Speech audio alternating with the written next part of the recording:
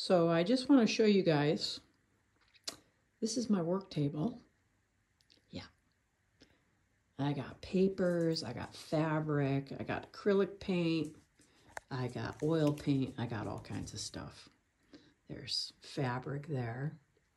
Don't forget the X-Acto knife. I got these things that are, these are feathers and stuff like that. Well, not feathers, leaves. But they're transparent, so they look kind of cool on paintings. Anyway, I wanted to show you what I'm doing here. I started with the face on this. I got like the basic outline done, and now I started to do the decoupage pieces. And I already started to do the paint, but then I mixed it in. And then, so I have an idea like what I'm gonna do with this, where the hairline ends and that kind of stuff. And then I put some fabric on there. There's some stencil pieces with paper on the top. I'm letting this glue dry. That usually takes overnight. But this is just the basic outline of where I started with this one.